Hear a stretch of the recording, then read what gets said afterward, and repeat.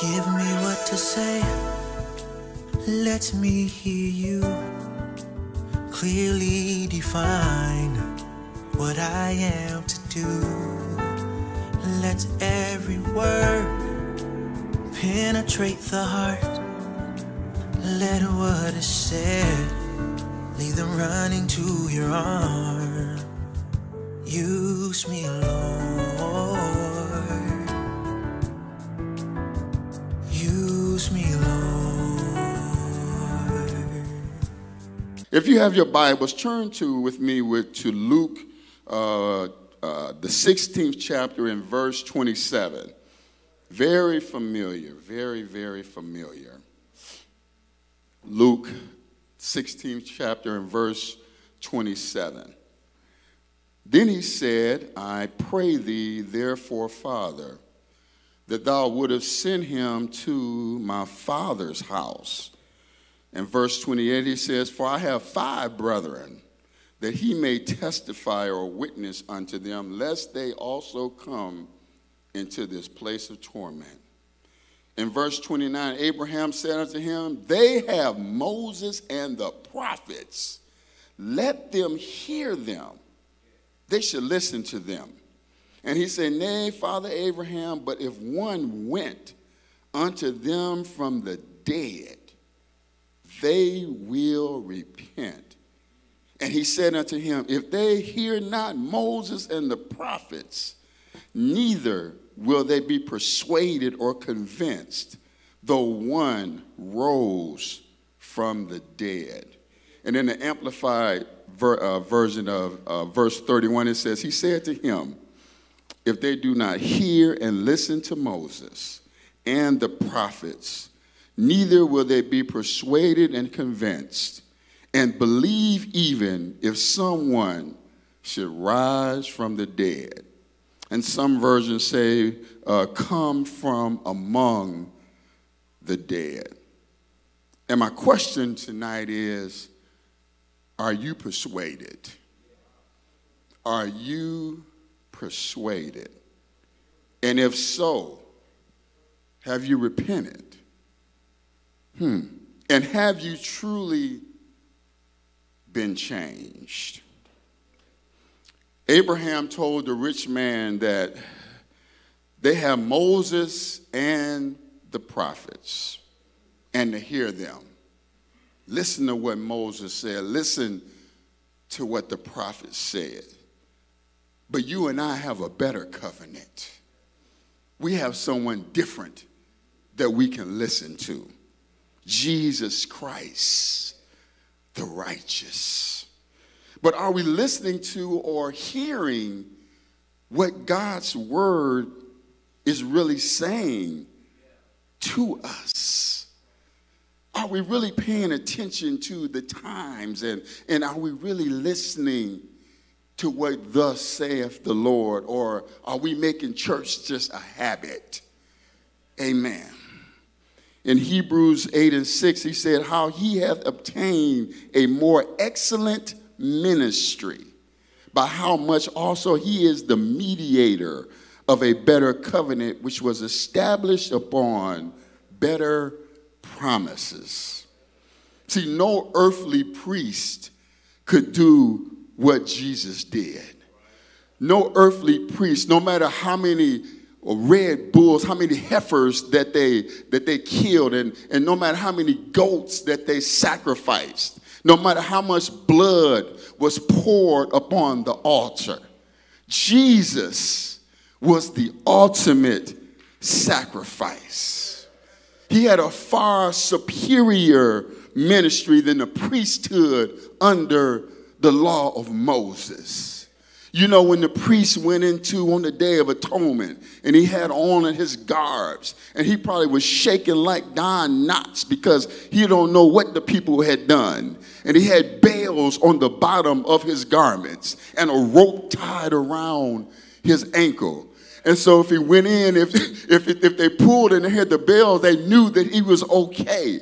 Can you imagine if every time we sinned, every time we made a mistake, if we lived in those days, that we would have to atone for it But you and I have a what? Better covenant.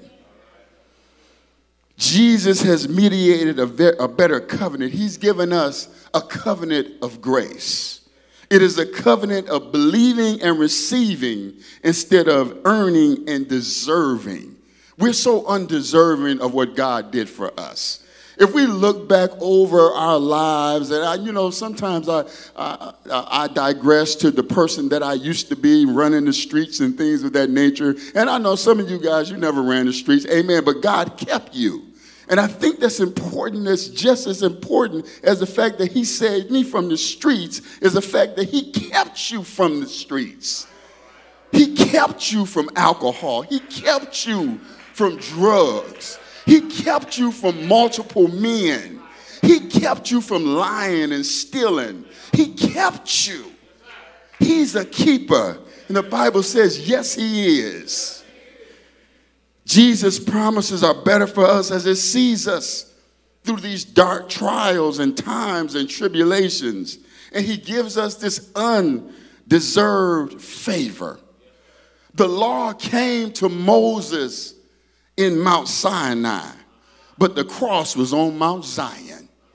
So when with the cross and the mountain and Moses, it's a totally different thing, because now we have Jesus Christ. When you look at Luke 16 and 16, it says, until John came, there were the law and the prophets. That's all that they had. Since then, the good news of the gospel of the kingdom of God is being preached, and everyone strives violently to go in. We use force his own way rather than God's way into it. We have this thought of this idea that we're going to make it into heaven our own way. I'm going to do things my way. I don't care what the pastor says. I don't care what the elder says. I don't care what the administrative assistant says. I don't care what security says. I'm going to do this my way. I'm going to do this my way. I have a better way of doing this. This speaks about when people try to do things their way, they are letting the enemy use them because they refuse to follow authority. They refuse to listen to what the usher says. When the usher says, just have a seat right here, it's crowded. No, put me in the front row. I watch all the time, and I watch the chief, and we know that service starts at 7:30.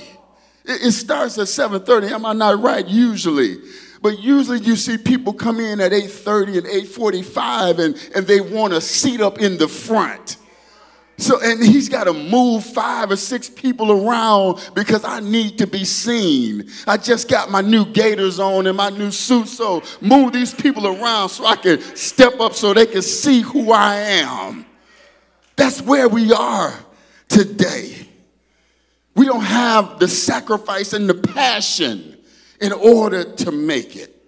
Jesus said that I am the way. It's one way into this. The truth and the life. No man, no woman. I don't care what your title is. I don't care what you do. Nobody cometh into the Father but by me. If you don't come through me, there's no other way for you to make it. In Matthew 5 and 17, the Bible says, Jesus says, I think not that I am come to destroy the law or the prophets. I'm come not to destroy, but to fulfill what was written about me. Oh, God, I wish I could preach in here. Most of the time when we look at the story of Lazarus and the rich man, there always tends to be a focus on or leaning towards the condition of the rich man and where he is and how he found himself in torments. Some people believe that he is there because he's rich.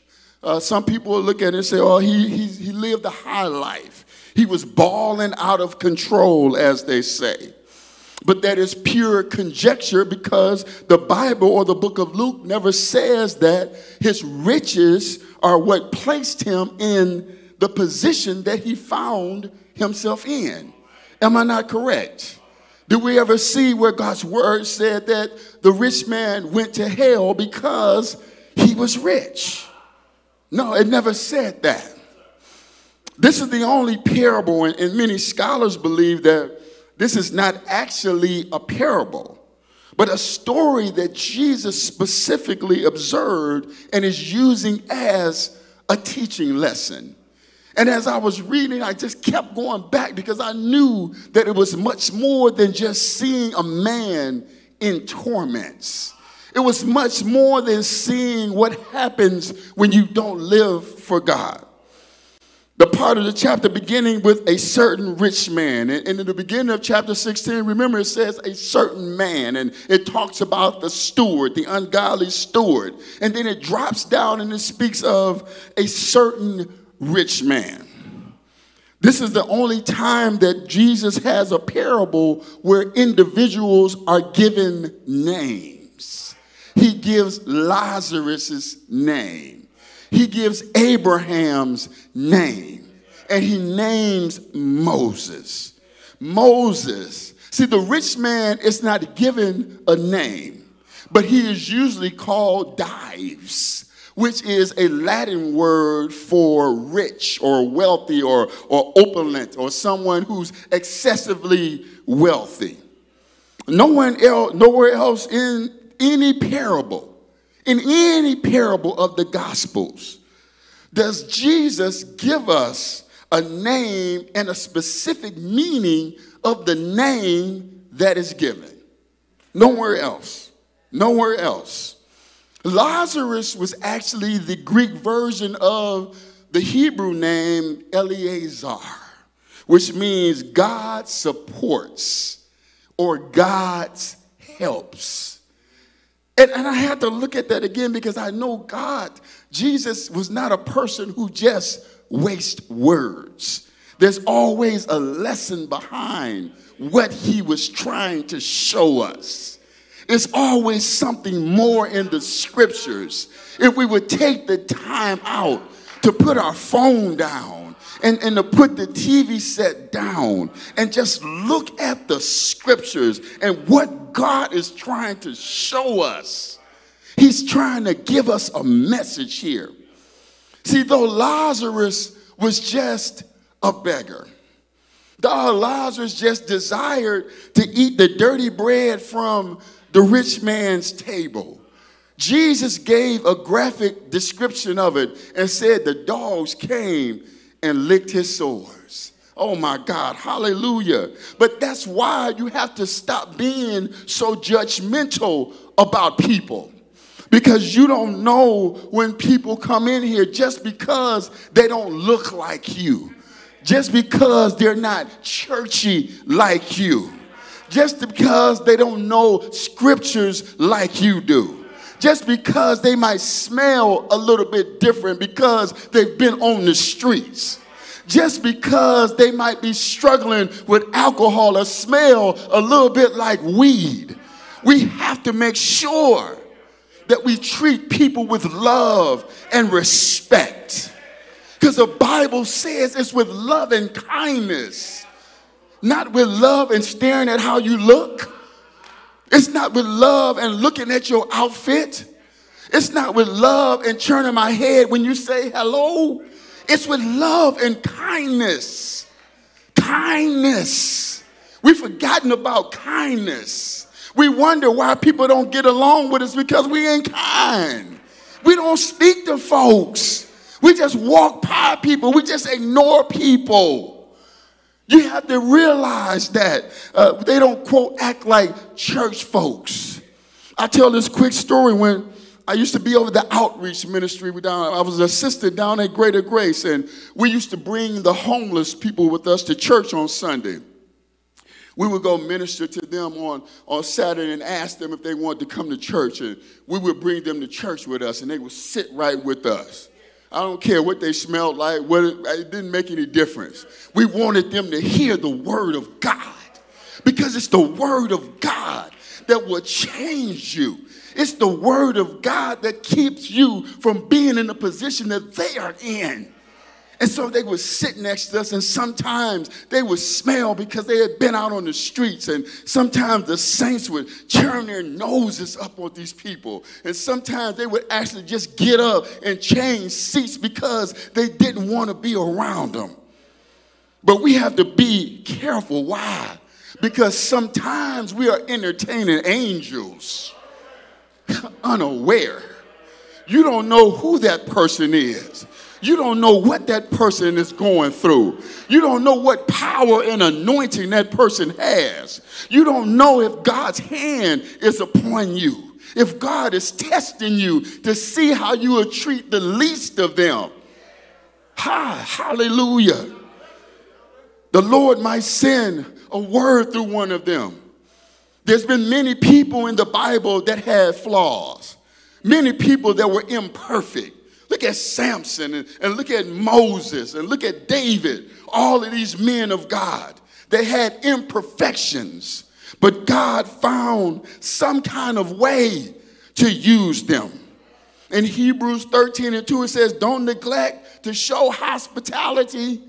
Don't neglect it, for doing so, this some have welcomed angels as guests without knowing it. You might have invited someone to church and they were sitting next to you and you didn't know that this person was sent by God, and he just wanted to see how you're going to treat them. He just wanted to see how you was going to act towards them. That's what the Bible says. You might be entertaining angels and don't even know about it, and here you are with a nasty attitude next to an angel. Oh, I wish I could preach here. We should not think that Lazarus was saved by his poverty or because he was poor, any more than thinking that the rich man went to hell because of his wealth. Lazarus wasn't saved just because he was in poverty. It didn't say that. Lazarus wasn't saved just because he was a beggar. But Lazarus had something that the rich man didn't have. He had a relationship with God. And he had a true relationship of faith. And the rich man didn't. As a matter of fact, the rich man mentioned the word later on when he was talking about his brothers. Because it came to the realization, it came to him why he was in the position that he was in. He said, Lord, if you would just send somebody, because maybe they will, that one word, he said, maybe they might repent. Because I found myself in this situation because I haven't repented. I've held on to all of these things, all of the hatred and the anger, all of these things. I've never told this person that I was sorry for what I said about them. I never told my husband that I stepped out on them. I never told my wife that I stepped out on them. I never told my family that I'm an alcoholic in secret. I never repented of the hidden things. See, those are the things that keep us from God. It's the hidden things. Oh, we look good on Sunday. We look good on Sunday. But it's some things that we all go through. It's some challenges that we all face. Lazarus had a relationship. But see, Lazarus did not allow his condition to affect his trust and belief in God. See, we living in the day and time. Let's just be honest. People praise the Lord depending on how they feel when they come in on Sunday morning. I mean, I'm just being honest with you. I see it. I'm up here. Come on, praise the Lord. Okay, jump out. Let's give God the praise. Come on. We got to hype some people to give God the glory. How are we hyping people to give the creator of the universe all of the praise that he desires? I might come to church, I'm going to do God a favor and just show up. I might get up and say something. I might just sit on my hands the whole time because what the preacher is saying, it really doesn't apply to me because I'm just living this perfect life. We miss church because I can't get my hair done. I couldn't get my suit. I'll just watch it online now. That's the big thing now. Just watch church online. where the Bible talks about gathering ourselves together, united together. We find strength in the sanctuary. We don't find strength on YouTube. We don't find strength on YouTube. See, we allow our situations to dictate our relationship with God. Lazarus was a beggar, but so much so that he had sores all over his body. Lazarus desired to eat the dirty bread. He just didn't want regular bread. Do you realize back in those days, I've said this before, it was Jewish custom. They took bread and they broke it, and what they did was they cleaned their hands with the bread. So they took clean bread and they dirtied it up. So when they were ready to eat, they took the dirty bread and threw it on the ground. And so Lazarus didn't want the clean bread. He just wanted the bread that you threw on the ground. But it didn't stop him from believing and trusting in God. See, we got to get to a point where we stop letting people keep you away from your relationship with God. No matter what condition you find yourself in, people are talking to you about not serving God. Oh, you don't need to do all that. They got folks to do that. Oh, you don't have to be involved with all of that. Oh, I'm not doing all that. I just come to church and pay my tithe. No, it's more than just coming to church. Do we understand that? Are we getting what God is saying? It's more than just coming to church. In Philippians 4:11, in the CSB version, Paul says, I don't say this out of need, for I have learned to be content in whatever circumstances I find myself. I know how to make do with little, and I know how to make do with a lot. In any circumstances, I have learned the secret of being content, whether in abundance or in need. He said, I am able to do all three things through him who strengthens me. Who is him? It's Christ. No matter your status, no matter your struggle, no matter your temptation, no matter your tribulation, no matter your heartache, your fear, your doubt, whatever it is you are going through, you can do all things. He didn't say I can't do this. He said I can do all things. Everything through Christ that strengthens me. In all of my tests, in all of my sickness, in all of my struggle, in all of my heartache, in all of my pain, when they walked out on me, I don't have friends like I used to, but I can still do all things. Paul implored and said, man, I can do all things. And as a matter of fact, I've learned to be content with what I have. I don't need a whole lot. But if I do have a whole lot, thank you, God. If I have a little, thank you, Jesus. But I'm content with what God has given me. Because when I don't have it, even though I don't have it, I know I can do all things through him. They looked down upon Lazarus. But in the end, the angels carried him away. Some kind of way, Lazarus must have been listening to Moses and the prophets. Somewhere in his sickness, somewhere in his hunger, somewhere in his destitute, somewhere when they laid him at the gates and the dogs came upon him, somehow in his situation, he never looked at how bad he was because he trusted in Moses and the prophets, and that's all that he had. He had Genesis and Exodus and Leviticus and Numbers and Deuteronomy. He had the major prophets. He had the minor prophets. He had them. He had Nehemiah. He had Isaiah. He had Ezekiel. He had Daniel. He had the books, the poetry books. He had the minor prophets. He had Obadiah. But he had something that the rich man didn't have, and that was a relationship with God. He was poor, yeah. He was a beggar, yeah.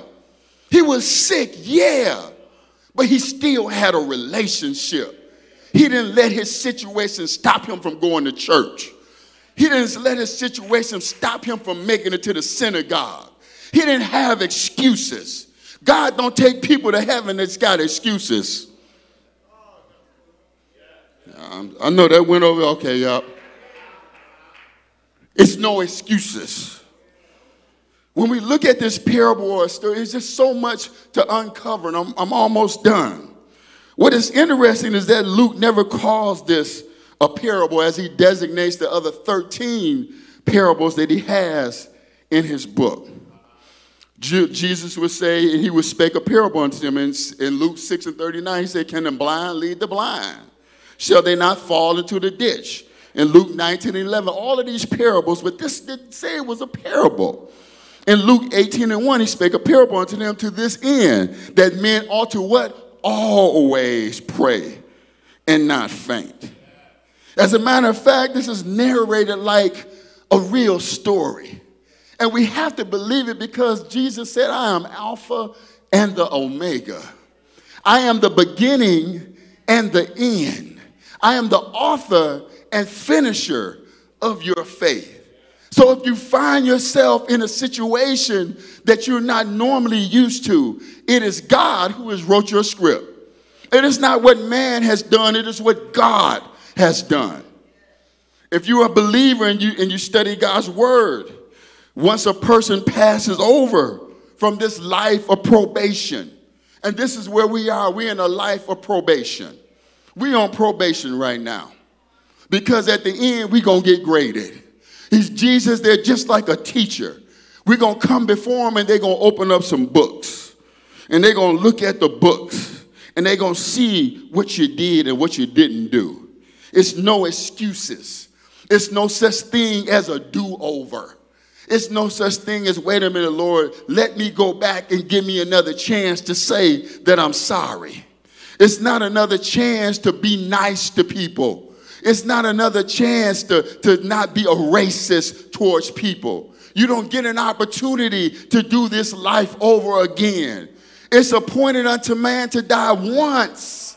You get one chance at this, saints. One chance. But after that, it's the judgment. After that, I know that it seems harsh, but the Lord was showing me that it's more to it than what you're seeing. The rich man said to him, he said, listen, Father Abraham. And we know that the rich man was Jewish because he called him Father Abraham. And where do we see that? Look at John 8:39. And they answered and said unto him, Abraham is our father. Jesus said unto them, if you were Abraham's children, you would do the works of Abraham. We know that he was Jewish by the way that he addressed him. But there's something else that I want to focus on, and that is, are you really persuaded? Because he wasn't persuaded by Moses and the prophets. And we're living in a day and time where people don't appear to be persuaded by the word of God. It's something about the word. I don't believe in all of that. We hear people saying that all the time.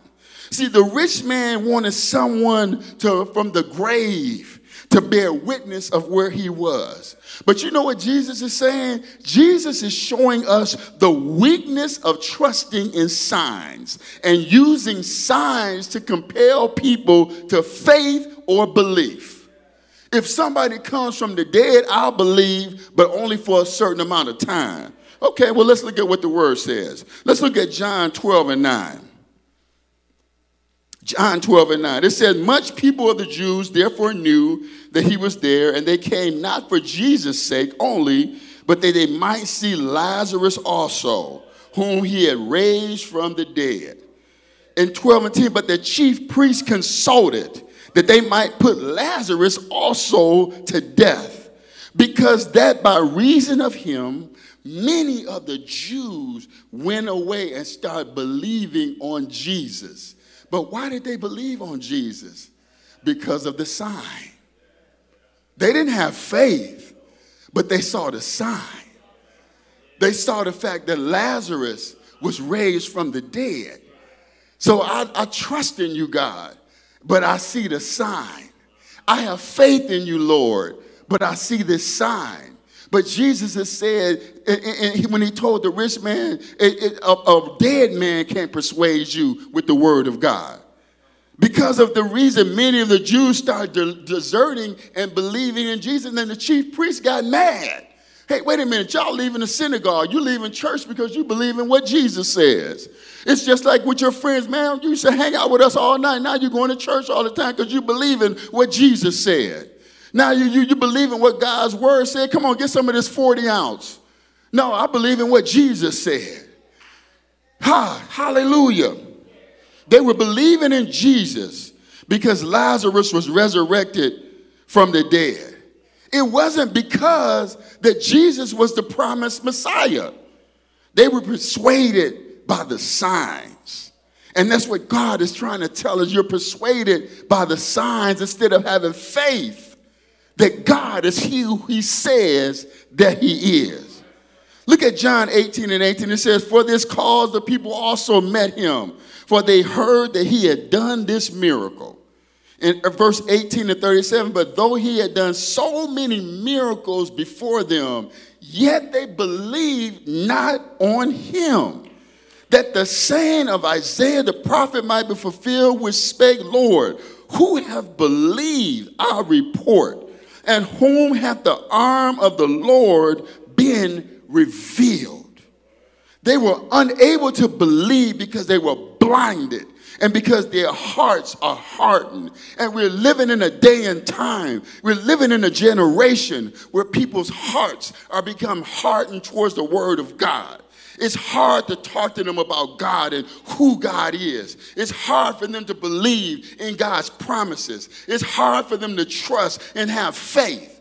It's almost like you got to take a sledgehammer and open up the word and say, this is what the word of God says. But they were blinded. They believed in the sign. They were persuaded by the sign. The rich man says, send a dead man, then my brothers will repent. But Abraham said, man, a dead man won't make folks believe. Isn't that something? A dead man will not make people believe in God.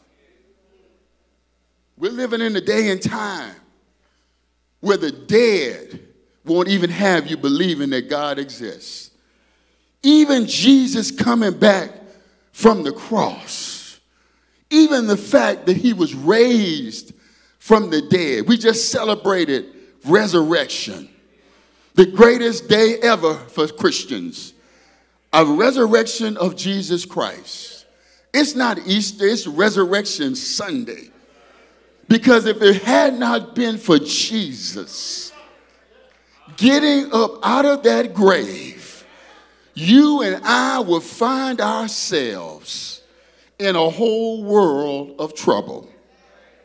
You have to have faith. Look at 1 Corinthians 1:18 as I rush to a close. It says, for the preaching of the cross is to them that perish foolishness. Would you look at that? But unto us which are saved, it is the power of God. The preaching of Jesus on the cross is foolishness to people. But to us, to me, it's the power of God. To every believer, it's the power of God. To every Christian, it's the power of God. For the Jews, here it is right here in verse 22. It says, for the Jews require what? They need to see somebody come from the dead. I need a sign. I need you to send somebody from the dead.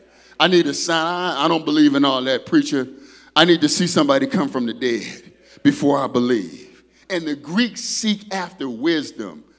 This day and time, people are so philosophical. They're so smart about the word, and they try to, man, it's something about Jesus.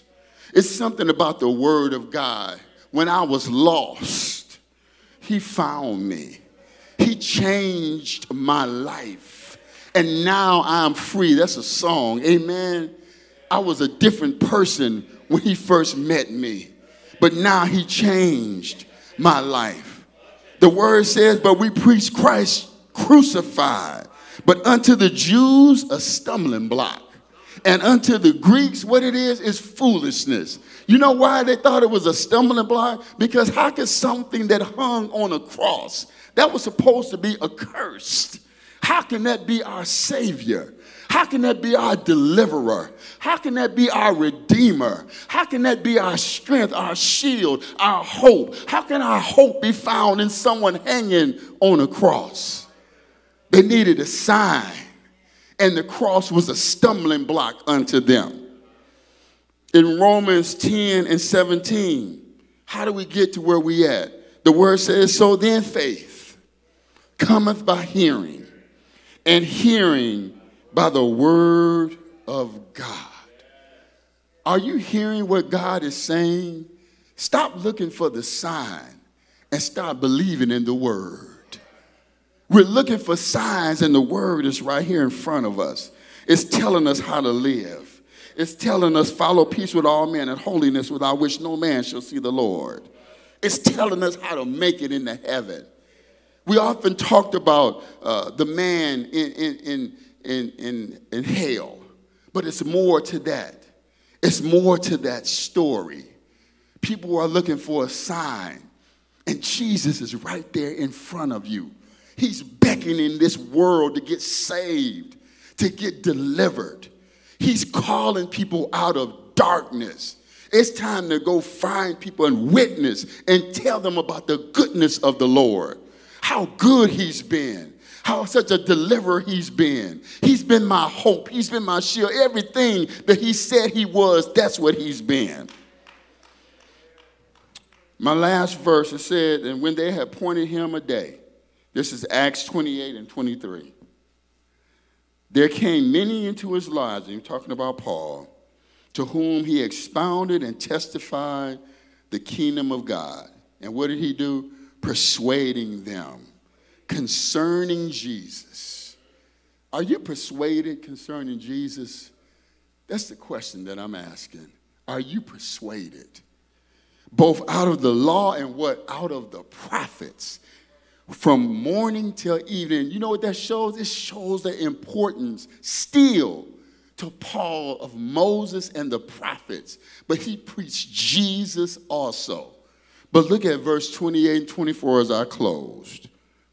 Some were persuaded by what he said, and others did not believe. Others did not believe. I don't care what you say, preacher, I don't believe what you're saying. It's a sad predicament. The rich man found himself in hell because he didn't repent, not because he wasn't rich, because he turned his back on a poor man. He didn't repent, and he asked, send somebody for my brothers so that they don't find themselves in the same place that I am. And I came to tell you, are you persuaded that Jesus is who he said he is in your life? Because if he is, you will live like he is. Father, in the name of Jesus, hallelujah. I'm persuaded, God. I'm convinced that you are God. You are Lord above all. You are our strength. I'm persuaded, God. You don't have to beat me over the head with a hammer. I believe and trust in you. Father, when I was down, when I had nothing, God, it was you who kept me. You kept my family. You keep my church family, God. You keep the saints of God. Lord, wrap your arms around us, God. Lord, help us to be persuaded to do your will. Not just to come to church, God. Help us to see that it's more than just that. It's more than just a sign. I'm persuaded to follow you. I'm persuaded to run after you. Lord, I'm running this race until the very end. Lord God, don't let me fall, God. Now unto him, he's able to keep you from falling and to present you faultless before the presence of his glory with exceeding joy. to the only wise God, our Savior, be glory, majesty, dominion, and power, now and forevermore. Amen. Give me what to say. Let me hear you. Thank you for listening. If this teaching has been a blessing to you and you'd like to partner with our ministry to share the message of Jesus Christ, please visit our website at www.hmclive.org and click the donate button. If you're in our area, we invite you to join us at 4317 Lippincott Boulevard, Burton, Michigan, 48519. Harris Memorial Church of God in Christ, teaching the truth and showing the love.